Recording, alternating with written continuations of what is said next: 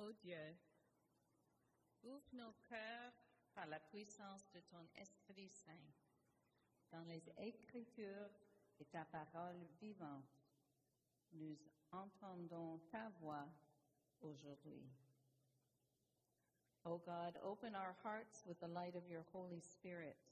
In word and scripture, may we hear your word for us this day, for you are our rock and our Redeemer. Amen.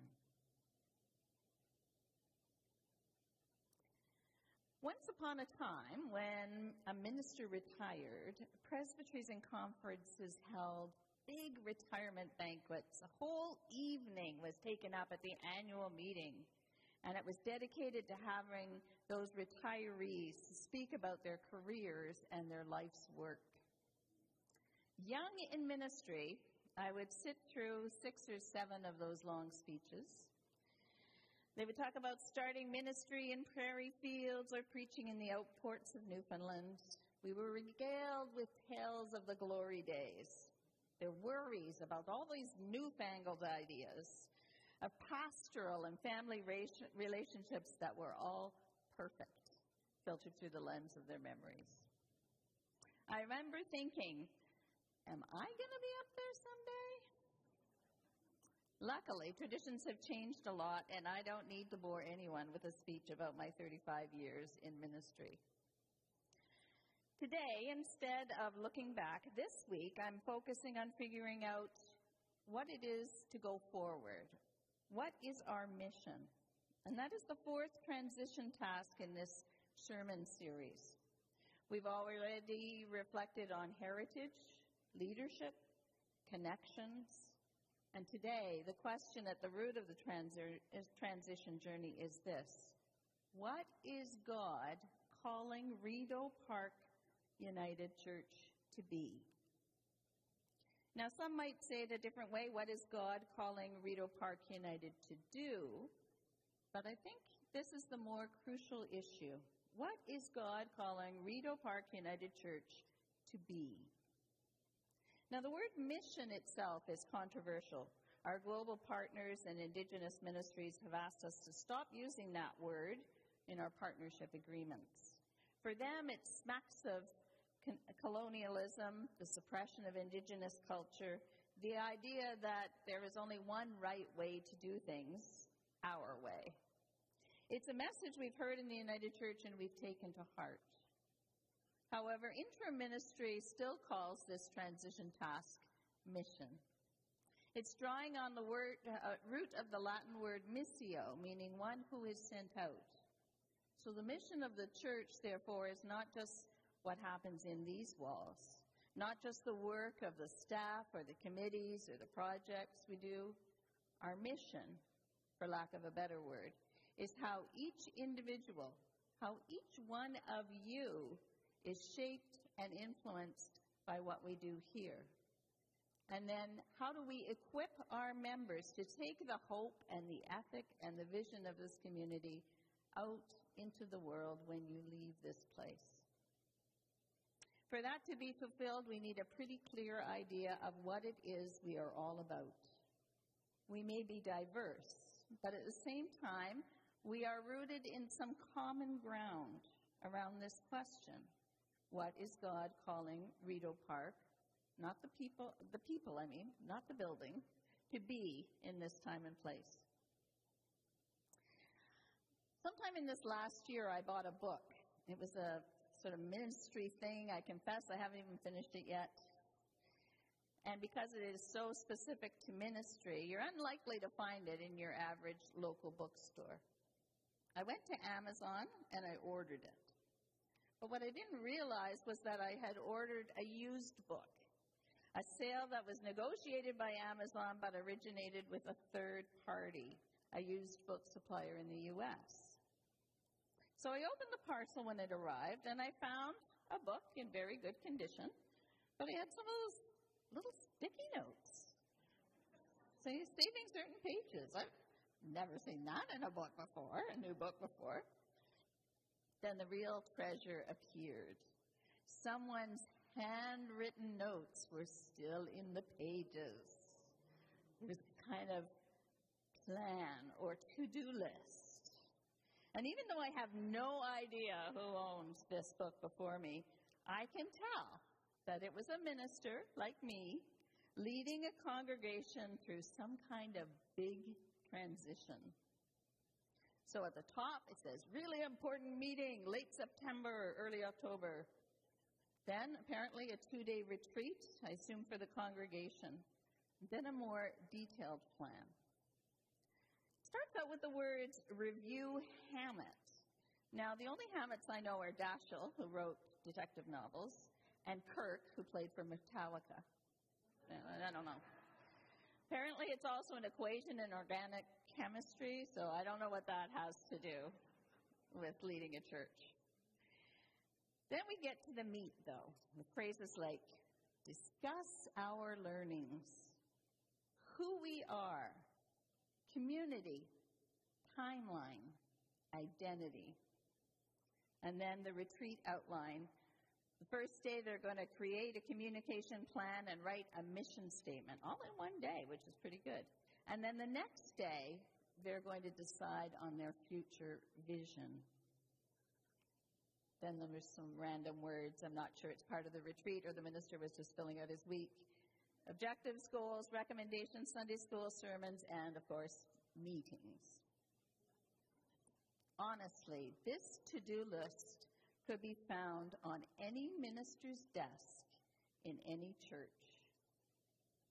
Last week, I was asked to attend the Pastoral Relations Commission to talk about interim ministry training. And I told them all ministers need this kind of transition training. The church needs people with these skills. Because right now, all of our congregations are in transition. It may not always be because ministers are moving away or churches are closing or congregations might be in conflict. But these days, transition is always on the agenda. So we need a better understanding of what it is God has called us to be so we can start making those goals and objectives clear for the future.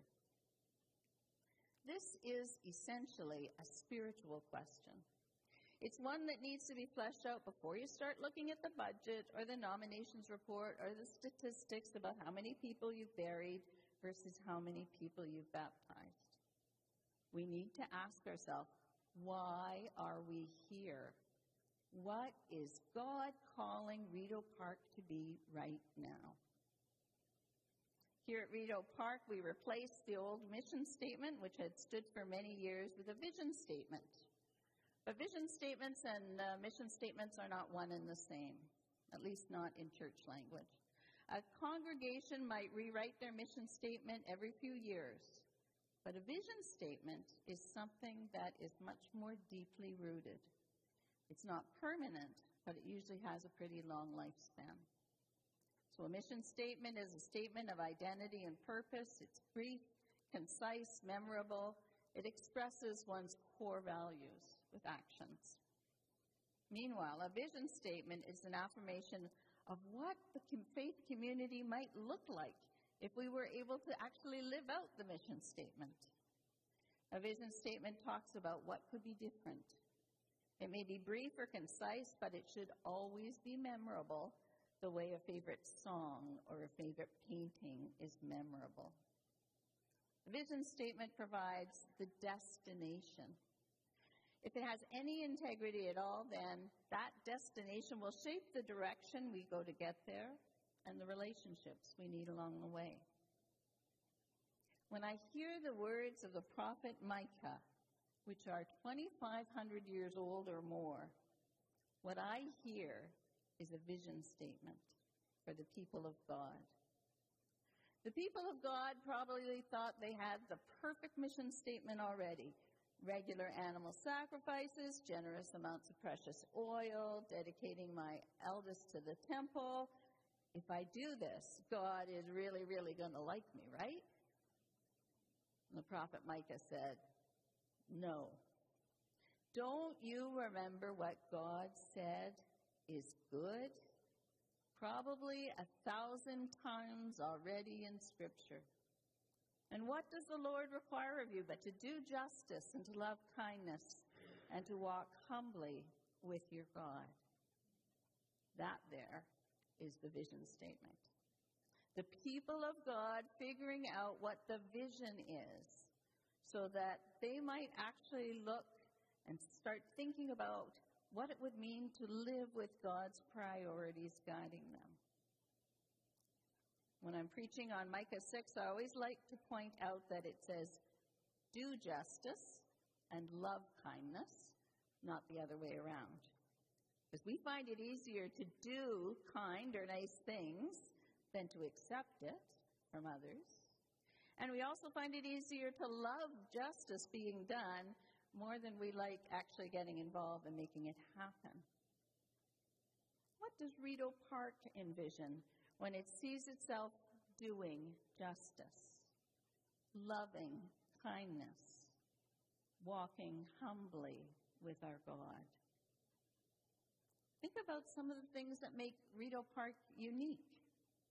Say our children's ministry, our community partnerships, the variety of music we have in worship. You might wonder why God has equipped Rideau Park with those particular gifts, those opportunities to serve the world around us. And then to ask ourselves, are we using those gifts or those opportunities to our best ability? There are lots of things we might take for granted about church life, whether it be Sunday morning worship or hymn singing or Sunday school. But it's the things that make us unique from other congregations that help us to understand maybe where God is calling Rideau Park to. It helps us to appreciate the challenges and the goals that are uniquely part of Rideau Park's DNA as a faith community. When you leave either the building or the webcast, what is it that you're taking with you? What are you taking home for yourself? And what are you taking from this gathering that you think you might share with others? What are you taking out into the world in order to make the real world we live in a place where Micah's hopes of justice and kindness and walking together are going to be valued? No, we are not missionaries in the classic sense of that word. Not in the sense that we think we have the answer everyone needs. But we are missio. We are sent out. And we leave this place with a holy word and an idea and about the power we have to make the world a more affirming place. We are sent out to turn that corner into the future and to carry the mission and the faith of this place wherever we go. Thanks be to God.